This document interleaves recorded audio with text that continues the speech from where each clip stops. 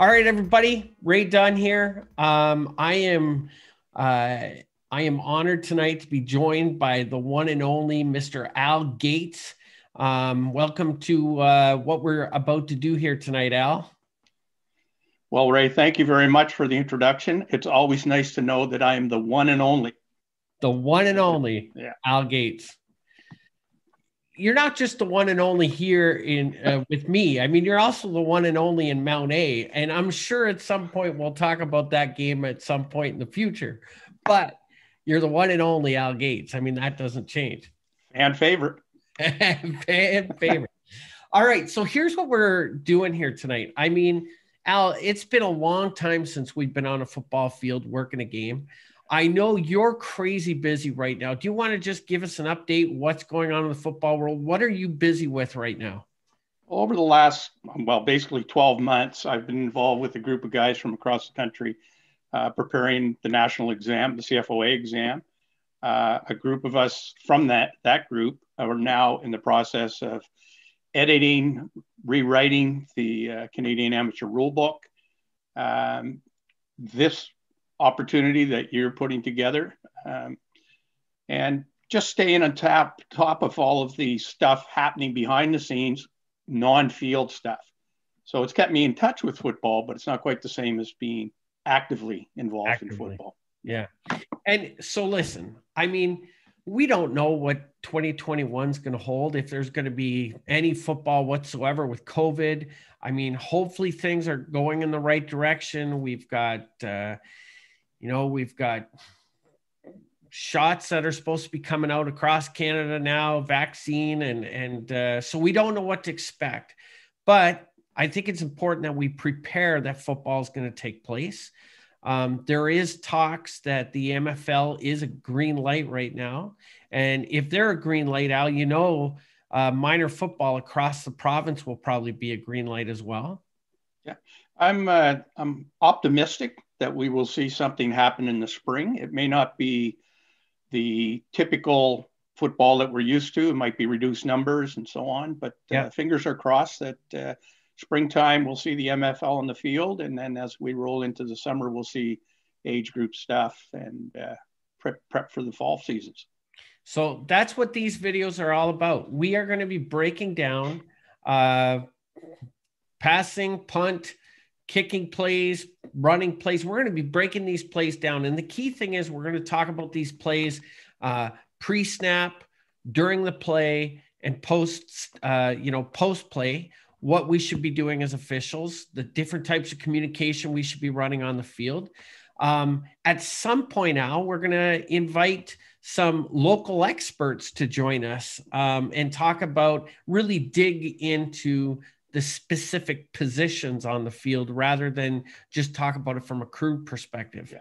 But tonight it's you and I, and we are going to be breaking down a play between Harrison Tremble and the Tantramar Titans. It's in a 5-man system. So most of our officials across New Brunswick will be able to relate with this play. And let's bring it up and have a look. So let's just bring this up here. Here's our first play. So before we even get into it, Al, what I want to talk about tonight is let's put you in that white hat position. Okay. In this video, it's currently Mr. Bill Pickerel at the referee position, but I want to put you under that white hat tonight. Right off the bat, let's talk about some of the things that you're looking for before this play even takes place. So as a crew chief or the referee in the game, there's some things that I'm looking at, but hopefully there's each guy on the crew, there's hints that we see based on the alignment of team A, the offense, and on team B, the defense, where the receivers are, where the ball's placed on the field. Are we on the boundary side in this case, or are we field side? And we try and gather as many hints as we can that might lead us to having a pretty good guess of what the play is going to be. So in this play, we have a situation where, as a referee, I know it's 2nd down and about 6 to go. We are on the hash mark on this side of the field, meaning the low side of the field. Yeah. And if you take a quick look at the alignment, it's fairly balanced. We have 2 wide receivers on each side, 2 guys in the backfield. And the defensive alignment is basically a 4-4 right now. So prior to this play going, myself as a referee and my umpire, who's out of the picture here, but you'll see him slide in a moment, will have communicated with each other basically about we're ready to go and that we have the right number of players on the field. The 2 sideline guys, number 7 on this side of the field and his counterpart on the far side, will have communicated about who's the free official, who's the held official based on where they are in the field. And hopefully those 2 guys have communicated with their field judge, the deep official, about who is free and held.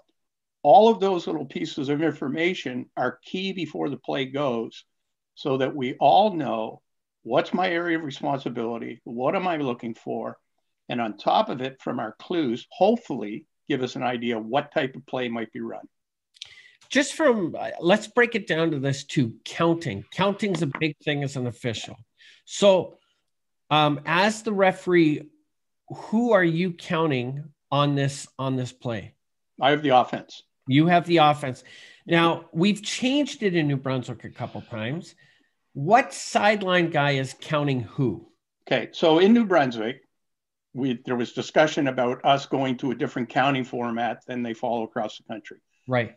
That was never approved. So right now, what we do is the head linesman counts the home team. Okay. So in this case, it would be Harrison Trimble. The line judge, the gentleman on the far side of the field, would be counting the visiting team, Tantramar.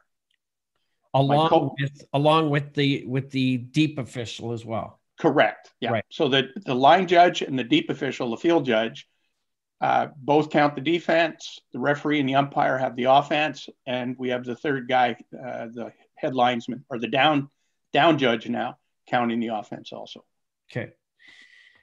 All right, so let's talk about the teams themselves. This basic, I mean, it's a basic offensive formation, nothing crazy here. Like you said, one end on each side of the line of scrimmage with some guys in the backfield.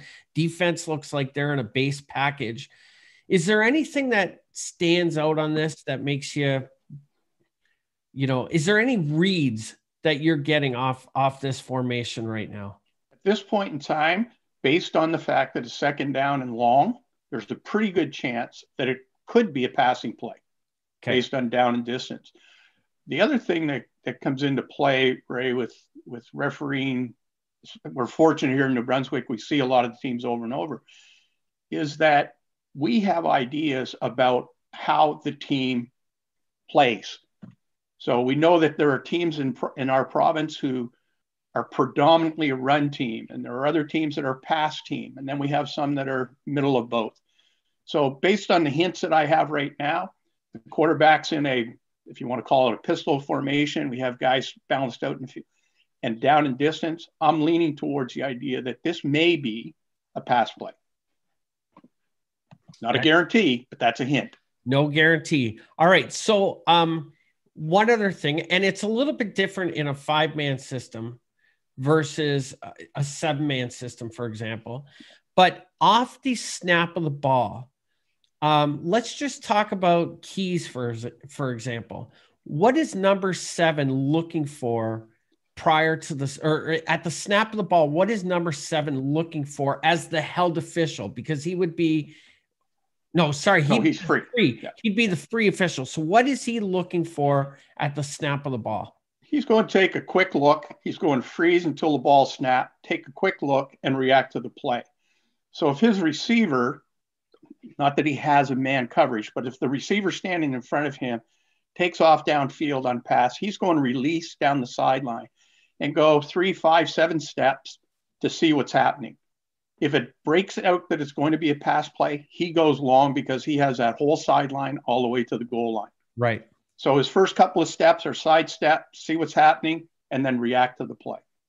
And the official cross the field, he's basically going to be holding that line of scrimmage till the ball goes with him across the line of scrimmage. Correct. Yeah. All right. So let's run this play, and we'll let's see what takes place here in the first few seconds of this play here.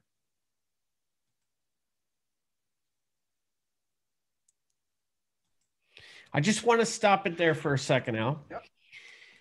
One of the best tips I was ever given as a sideline official when I came up through the ranks is your tackles.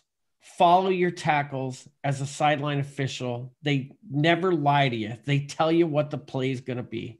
So I just want to back that up for a second, because if we watch the tackles on both sides of the line, their first step is backwards. Yeah.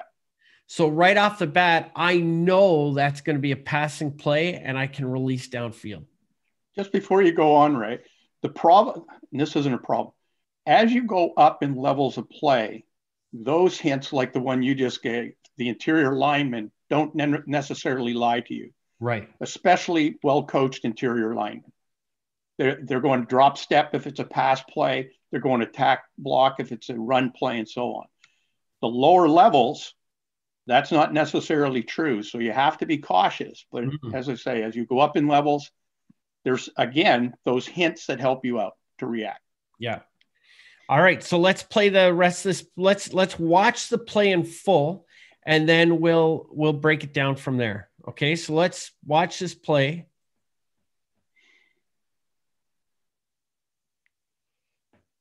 There's your pass. We have an interception by Tanchmar. And the play comes to an end. All right, so let's take that back to the, let's take a look at this shot at the interception point. Okay, let's whoops, I missed my pause button.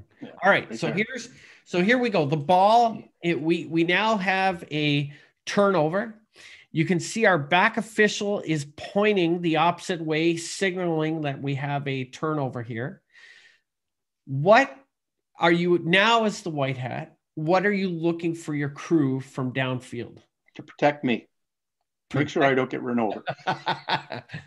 Basically, at this point in time, when the ball's being intercepted, I really don't know anything that's happening. But the field judge here has indicated to the side guys who have come down the field and the umpire who has now turned to look at the play that the ball's coming back. And then we're all going to start to react and pick the play up coming the opposite direction. So in this situation, we need to know who's got the blocking, who's got the ball, who's covering stuff away from the ball. I'm not sure if this video helps us very much, but you can see 7 here is coming to a stop because he's picked up the fact that the ball's been turned over. He's going to turn, go opposite direction. He has that sideline all the way to the end of the other end of the field. Field judge is coming up because now the field judge has basically become the referee. Right. He's pulling the play up from behind. And hopefully the sideline official on the far side, since the play has come this side, has moved into the center of the field a bit to help pick up on stuff happening in and around him. Right. Let's watch the rest of the play here. He comes down along the sideline. Tackle is made, and here comes in the crew to. Good job by number 7 here. Did you see number 7 there? Let's just take a stop here. So good job by number 7 here. He came in, he gets the spot, very good spot, makes your first down signal for you, Al. So you know right away as an official, you've got a first down going the other way. And if you just take a look at the far side of the field, like I mentioned earlier, our sideline guy on the far side of the field has come in so that his presence is there. A key that one of our elder statesmen taught a number of years ago was that if you're a center field official, so in this case, it'd be the field judge who's come over to the sideline, towards the sideline here, the gentleman who's on the 45-yard line, and the referee, we always tend to, or try to as much as we can, officiate from the inside out and allow the sideline guys to referee from the outside in. So we keep the play boxed in. And in this situation, you have 7, and the field judge had the play all boxed in front of him. the other 3 officials are coming in and sweeping up and watching for any foolishness going on. Yeah, and it looks in this play, when you look at it, doesn't look like there's any foolishness going on there. But I mean, you can obviously see we've got a presence around this play that if anything does happen, we're right there to put an end to it pretty quick. Correct. Yeah. Right. All right. Well, that's our first play, Al. We'll watch it one more time from start to finish. Let's watch it one more time.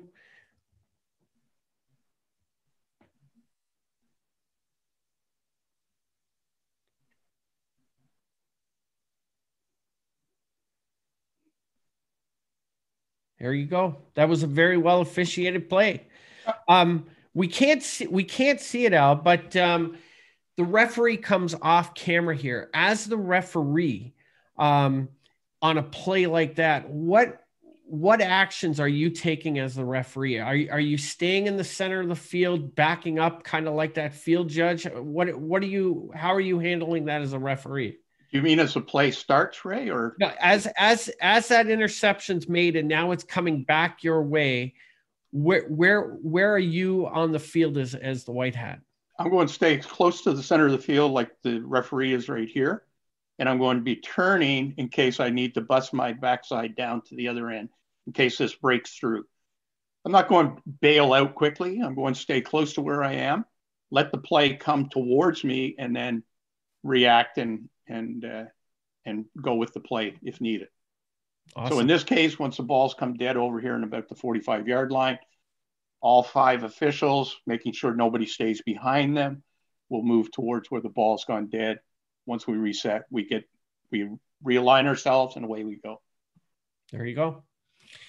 That's it, Al. That was pretty quick and simple. That's our first play breakdown of this little series that we're going to do. You'll be able to find these videos up on the NBFOA Facebook page. And if you're not a Facebook user, like some of our members, don't want to call anybody out like Mr. Bootbar, but for those that aren't on Facebook, now's the time to get on Facebook and please leave your comments. Like if you're an official that works a lot of the sideline or a lot of the deep position on this type of play, give us your thoughts on this play. Let us know in the comments, things you're looking for pre-snap, post play, during the play. Sharing information is, what we're trying to do here, right, Al? Exactly. Critique is very positive if it's done positively. Yeah. But it's also to keep in mind that a lot of times some of us don't work those positions as often as other guys. So right. when we go over this play, there's probably some things that we've left off. Yeah. That are beneficial to add. And I just want to mention too, these teaching videos, we are going to be doing different style videos too. We will be doing 7-man positioning, Al, so that the members of the members of the NBFOA that haven't had an opportunity to work the 7-man yet, have an opportunity to learn it in film like this. So they're more prepared when they get into that position, or same with the six-man crew as well. Yeah. Right. All right, Gates, I think this first video was a success. I'll end this video now, and we will, make it all pretty and get it out to the social media. Thanks again for joining. Perfect. Cheers.